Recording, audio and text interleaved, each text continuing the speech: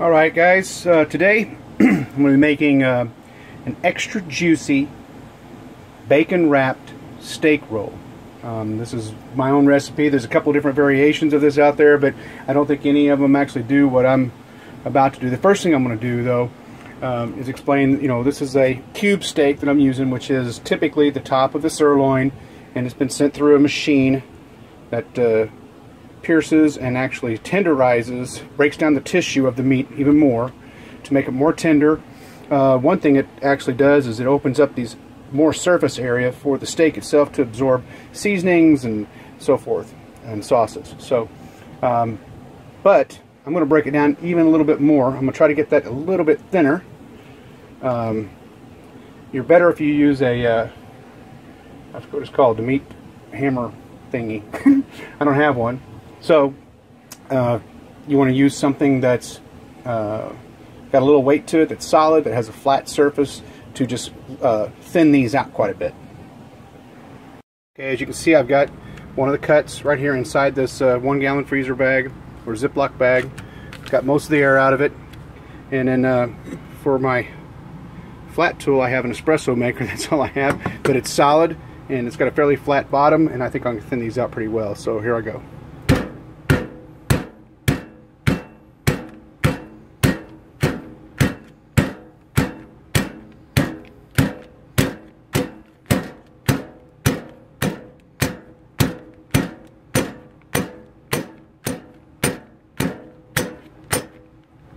I'll flip it over to the other side. You can see how it's getting much larger. I'm thinning the meat and further breaking down the tissue.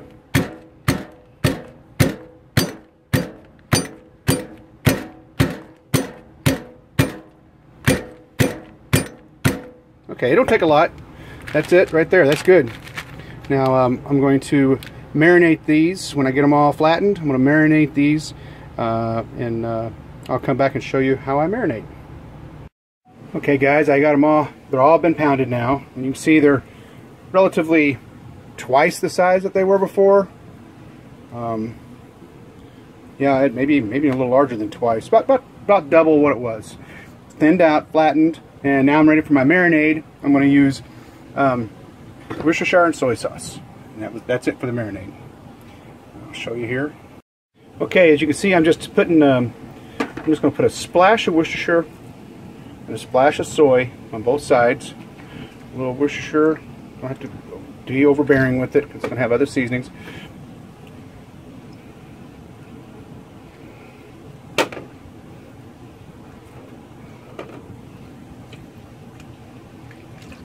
Not excessive. Just enough to pretty much cover every edge reasonably. And then I'm putting it in this plastic bag with the other steaks. And I'm going to let that marinate for a minimum of 30 minutes. You can go up to 3 hours. I wouldn't recommend going any longer than that. I'll get these the rest in there. Okay, I got all the steaks marinated. They're in this bag here. And I'm going to let it sit in the fridge for at least 30 minutes. In the meantime, I'll get my charcoal going. I may leave these an hour. I'm going to try these probably an hour today, depending on how long it takes my charcoal to get going. Oh, and one thing I just want to mention.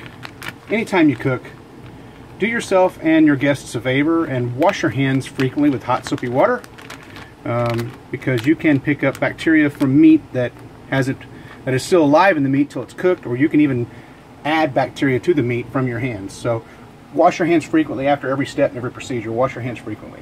So I'm going to put these in the fridge for now, and then I'm going to show you my next step, which is my secret ingredient. Okay, I got my chimney going here with my coals in it. As soon as they get hot, then I'm going to put those extra juicy bacon wrapped cube steaks on the grill. I'm going to sear them just shortly directly over the heat, and then we'll move them into indirect heat after that. Should take about an hour for them to cook all the way through. I got some pork chops and some sausages I'm going to throw on there too. I'll be cooking those at the same time, but this video is about the bacon wrap steaks, extra juicy. So more to come. Okay, right now I'm slicing up some regular pimento olives, and these are going to be wrapped inside of the extra juicy bacon wrapped cube steaks. If you're not an olive fan, I mean, you know, you can use jalapenos, you can use onions, you don't have to use anything at all. I'm going to put a little seasoning and I'm going to put my secret ingredient. I'll show you what that is coming up here soon, but I do like olives, and I think it adds a certain flavor and a taste to it. I also like garlic. Roasted garlic is good in this, sliced garlic. Another alternative I've seen out there on, I can't remember whose webpage or whose YouTube I saw it on, but they use cream cheese, which I think I'd like to try that sometime. So, but my thing is sliced olives and my secret ingredient, which is coming up next. Oh, by the way, you notice I could have bought pre-sliced olives, but I'm slicing them myself because I like a thin sliced olive for this recipe. You can do it however you want. You can even get them crushed if you want to put them in there that way. So, at any rate, just wanted to show you where I was at. Okay, I've got the olives all chopped up that I need. I did about 3 a piece for each steak, and then I added an extra 3 olives just for good measure. I'll put those on evenly. Normally, I would put some garlic salt on these, but since I'm using olives this time, they have their own saltiness, so I'm not going to add any garlic salt. If you were using something like jalapenos or onions or something like that, you might want to add garlic salt or add garlic with salt. So I'm just going to, I got some crushed garlic here. I'm going to put in probably 2 or 3 cloves, maybe a little bit more than that. I love garlic, so there's a little garlic, and I'm going to stir that all up, toss it slightly. I want to try to keep the pimentos inside of the olives all the best I can. And then that's going to be a spread that I put on the cube steaks before I roll them up, along with my secret ingredient coming up soon. Alright, the steaks have been marinating for about a half hour now, and I'm ready to put on my secret ingredient and the rest of any seasonings I put on there. One thing I want to mention, anytime I cook meat, I normally use my Buggus salt gun to season the meat with salt. I'm not going to use much salt on this round because of the olives, but I want to mention it. I don't know if you've seen my other videos. I got one, how to season New York strip steaks, how to season steaks with the Buggus salt gun. I picked that up at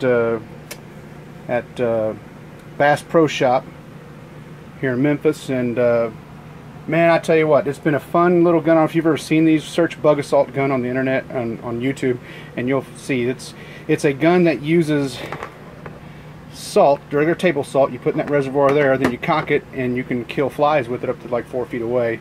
I've also killed wasps and other things that have gotten into my camper while I'm camping out here. But it shoots the salt at such a high velocity, it actually penetrates meat. And man, I'm telling you what, you want a really juicy, flavorful steak, shoot this thing on both sides about 10-15 times, and then grill your steak, and you'll see what I'm talking about. But not going to use it for this recipe, so I'm going to set it aside. What we are going to do is break out my secret ingredient for the juiciest bacon wrapped cube steak I've ever seen. If I can get the lid open. There it is. Bacon fat. Okay, if you notice, I've got 2 spoons out here.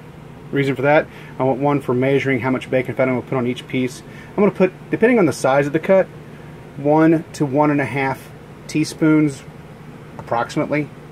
So about that much for one this size, right? I'm going to pop it on there like that. I'm going to use the other spoon to spread it all around. I'm only going to do this on one side. This bacon fat is going to really, one of the problems with cube steak is it's so lean. Bacon fat's going to really increase the amount of moisture in this meat. Fats, obviously, fats are flavor. But you know, so I'm not going too crazy with it. Just a nice thin coat. And then I'm going to do that to all of these. And I'm also going to add fresh cracked black pepper. And I'm going to crumble some rosemary in there with it.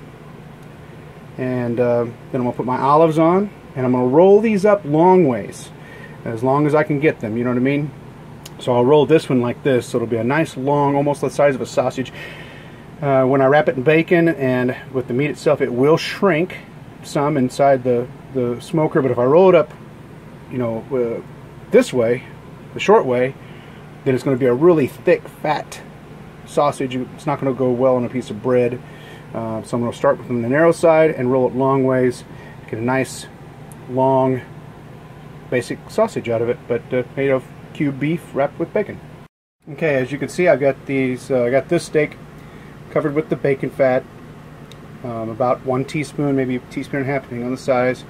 I also was pretty liberal with fresh cracked black pepper, and then I crushed a little bit of dried rosemary, and then I layered about a teaspoon, a healthy teaspoon worth of the sliced olives and garlic mix. And I'm going to roll that up. I can't hold the camera and show you, but it's a pretty simple process. You roll it up like you would anything else, and then I'm going to wrap it in bacon. Once I get them all rolled up, I'll set them to the side, then I'll wrap them all in bacon. By the way, I'd like to say this is just bacon fat that I've collected from cooking bacon for breakfast over the past couple of weeks. It'll last in the fridge for a good long time. You can clarify it. You can make an actual lard out of bacon fat that you use to cook with. You just want to put any bacon fats that you've collected into a pan of boiling water. Boil it until it all dissolves, emulsifies into one thing, and then let it cool in the fridge. And the fats by themselves will float to the surface and solidify, and the contaminants, any seasonings or other things that might be in there, the burnt pieces, will sink to the bottom, and you'll have a nice white lard. But I prefer the flavor of this. As long as you don't keep it too long and use it, then you should be okay. Okay, these are the cube steaks all rolled up with the thin layer of bacon fat, fresh cracked black pepper, some crumbled rosemary, and then spreading sliced olives, rolling them up. I wish I could have showed you the process of rolling them up, but it's really not that difficult. It's pretty simple. You just roll it up.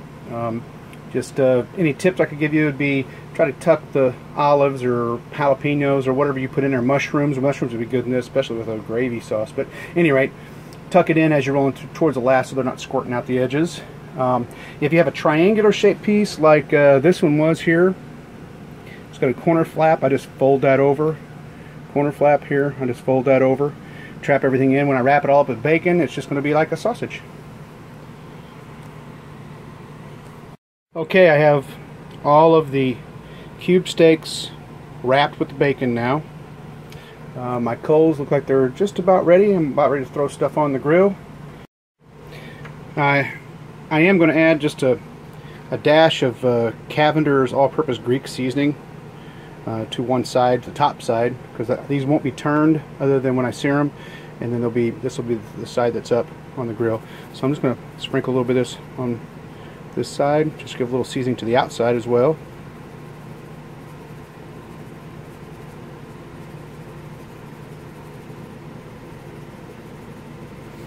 You can use your favorite dry rub. You can use just salt and pepper if you like.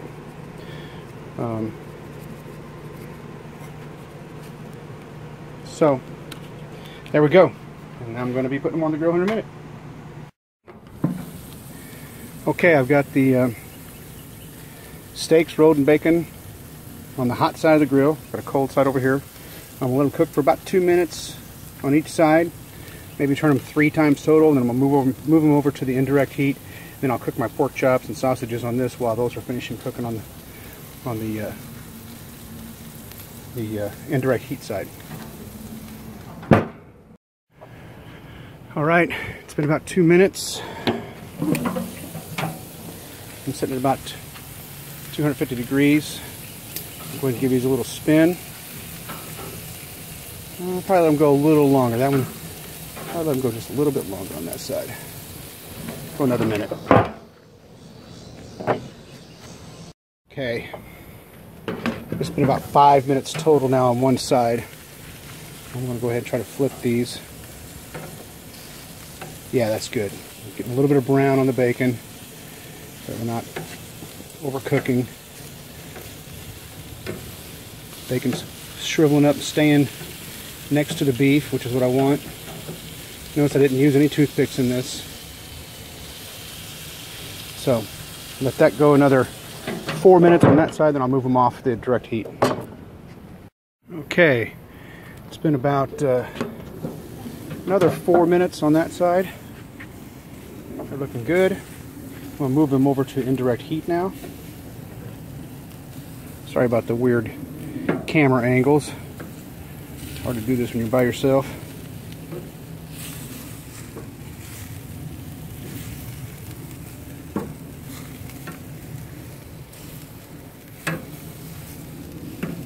I've got some mesquite wood I'm going to throw on there here in a little bit, get a little extra smoke going. But I'm going to put my pork chops and sausages on this side to cook. They'll get done before the steaks get done. Okay, well, got everything on. The steaks wrapped in bacon over here on indirect heat. I've got my pork chops going. I've got my smoked sausage going. Probably going to rotate this stuff around a little bit over the heat. I'm going to leave that alone where it's at. Trying to keep the internal temperature about 250. These are done when the internal temperature reaches about 170, depending on how you like your beef. But some people like a little more well done than that. But I'm going to go for 170 internal temp. And that's it. I'll come back when we're closer. All right. I did add some mesquite. It's really smoky. Seems like the sausages were getting done a lot quicker than the pork chops. I know that the beef is not done yet. It's going to cook for about an hour after I sear it. So I moved the sausages over to the side, put the pork chops more on direct heat. I'm going to flip those here in a minute. They should be done pretty soon. Actually, the sausages will be coming off and the pork chops will be coming off way before the beef wrapped in bacon comes off. Okay, it's been about an hour and 10 minutes, about 250 indirect heat. They are fully done. Oh, internal temp is above 170. They are ready to come off. Just going to stack them up on here, and then we'll do a taste test. Oh man, they look good.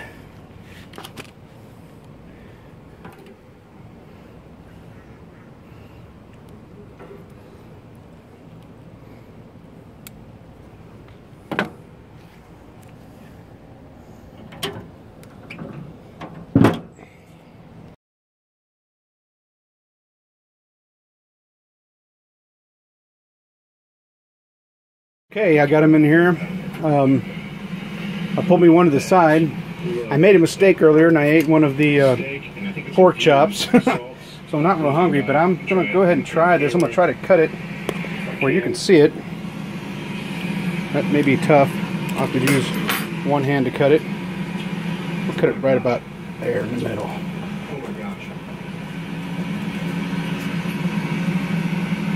Alright.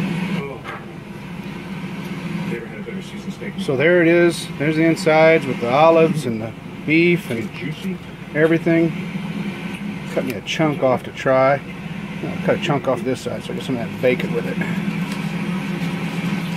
That salt penetrating the meat with deep into the tissues. Really good. So there it is. I can't express how delicious that is. Oh my god. Oh my god. Oh. Okay. I'd like to keep recording, but I think I'm going to turn this off now. It's so hot. That steak. Oh my god. Yeah. Thanks for watching. By the way, like, subscribe, and all that jazz. The flavor is incredible. You can taste the olive, but it's not overbearing. It's like a sweetness. Oh man. That is like, it's incredible. It's succulent. I wish I'd put this on a like a hoagie bun with some mustard and onions or something. I don't know. But man, I'm telling you what, guys. This is worth trying. This is worth trying. Trust me. Oh, it's so juicy. Not dried out at all. That's the bad thing about cube steak on a grill. It turns like leather. This is not leather. Try it.